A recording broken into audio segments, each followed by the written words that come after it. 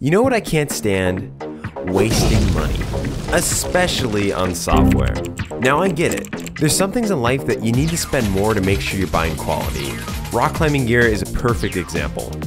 But luckily for us, we work in an area where spending more money doesn't always mean you'll get a better product. Take a look at Blender, for example. It's a fantastic 3D modeling software that's completely free to use and has kind of become the industry standard for 3D modeling. Now there's a term for this type of software. It's called FOSS, or free and open source. Today I would like to share with you all the software that I use on a daily basis, especially as a game dev. Not only that, but I'll show you free alternatives to software that I've actually paid for. So if you're struggling to find the right software for you, or you just hate paying for stuff, grab your notebooks, cancel your Adobe subscriptions, and let's get started. But first, today's video is brought to you by Skillshare. Skillshare is an online learning community with thousands of inspiring classes for creative and curious people.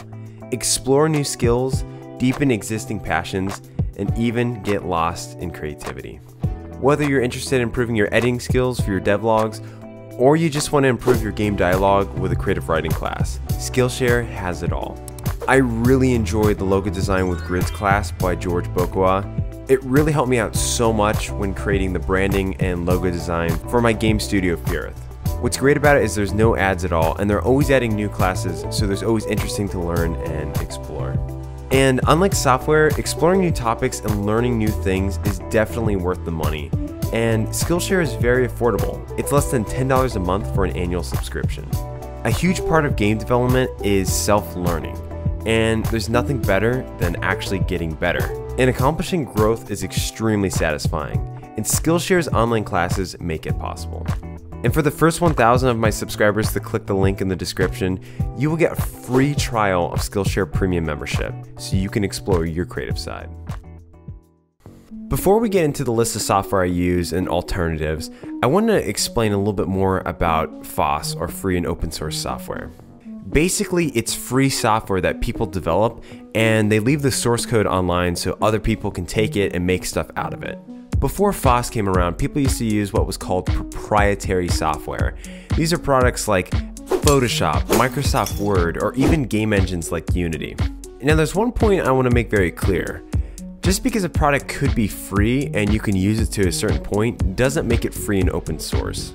Using Unity or GameMaker, for example, even though you can use the engine on a basic level, to really access most of the features, or at least the important ones, you have to pay a subscription or a single price. Unlike Blender, for example, where you can use it and you never have to pay for it and you have all the features available to you.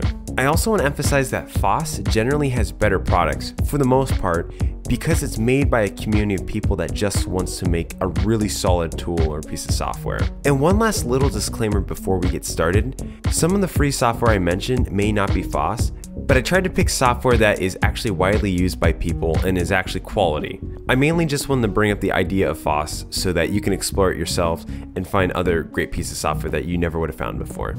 Also, just know that this is my opinion, and if I left out a piece of software that you think is great and worth mentioning, make sure to leave it down in the comments down below. Let's get started. Starting off, we're going to talk about artwork, and we're going to break it into 4 categories. The first one we'll start with is pixel art. For those who don't know, I mainly use a software called Pixel Edit, and it costs around $10. I tend to get a lot of flack for this because most people think I use Sprite. Pixel Edit is simple, easy to use, pretty straightforward, and there's no like bloat extra stuff that you don't really need.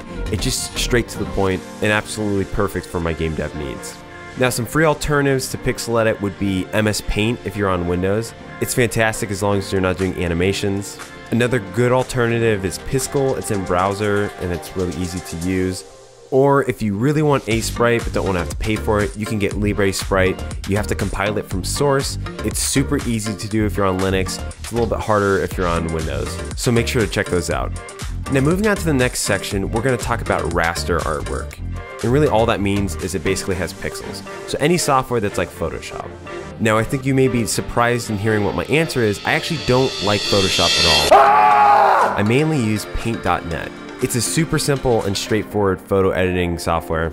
I believe it's only on Windows, and I've used it probably 10-15 years. I do color correcting in it, resize images, I make my thumbnails in it, It basically has everything I need. Now, another great alternative that's actually even better is GIMP. It really is a free and open source version of Photoshop that's fantastic. It does have a learning curve, and I'm still learning how to fully utilize it, but it's a fantastic piece of software and a great alternative. Moving on to 3D, Blender is hands down my favorite 3D software. And to be honest, it's probably the best open source software out there to date. If you're looking to get into 3D and you don't know where to start, Blender is the only option you ever need to consider.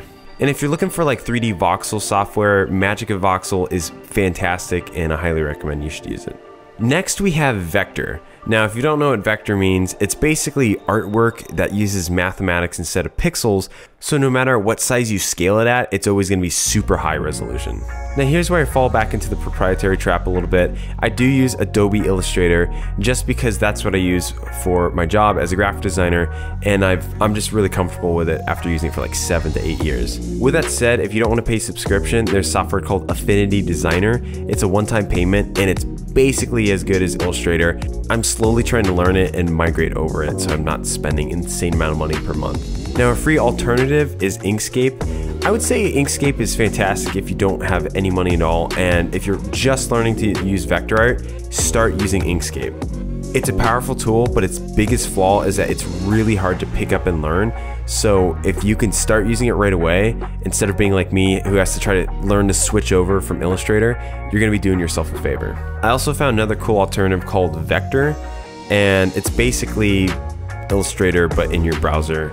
It's pretty simple, pretty basic, but you could do some cool stuff with it, so make sure to check it out. So next up, I want to talk about game engines. And I think this is going to be pretty obvious for those who've seen my videos before, but my #1 choice for free and open source game engines is, of course, Godot. Godot is fantastic, and it's being developed by an awesome team, and it just keeps getting better and better every single day. I've completely fallen in love with it. And the fact that I don't have to pay licensing fees or anything, it's just I make a game and I can make money off it, is truly incredible. And to be honest, I like it so much that even if it did cost money, I still would probably use it. Now, if you're intimidated by using code and you want to use something more like Construct or Scratch, GDevelop is a great alternative that's also open source. I've played around with it a little bit and it seems like a cool thing to make some mobile apps pretty quickly.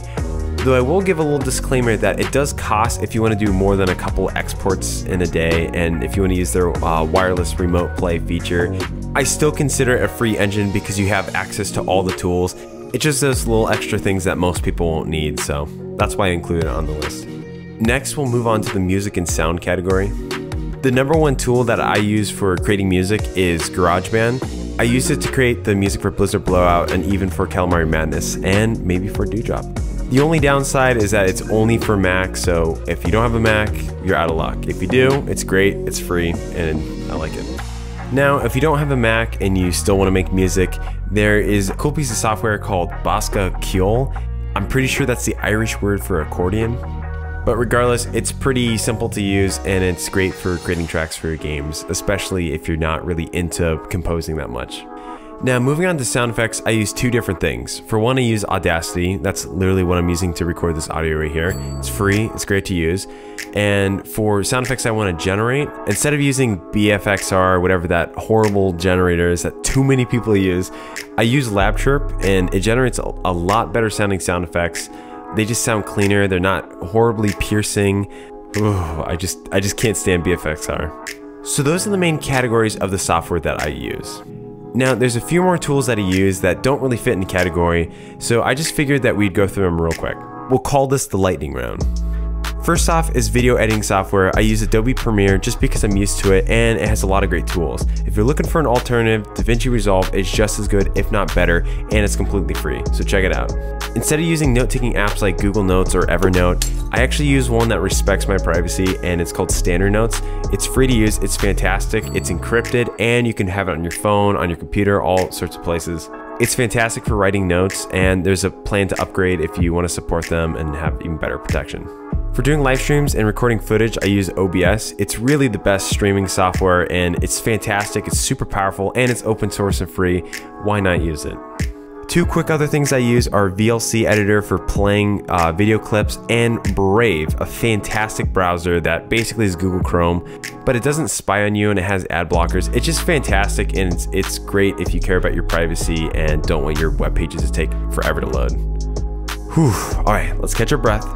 So that's the list. That's the list of software that I use and recommend that you use, and that a lot of it's free and fantastic.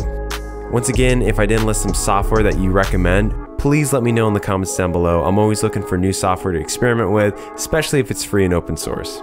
Also, shout out to Buddy Games, Heath Sargent, James Kennedy, Rybread, and the rest of the wonderful, amazing, beautiful Patreon supporters. You guys are fantastic, and you make making these videos possible.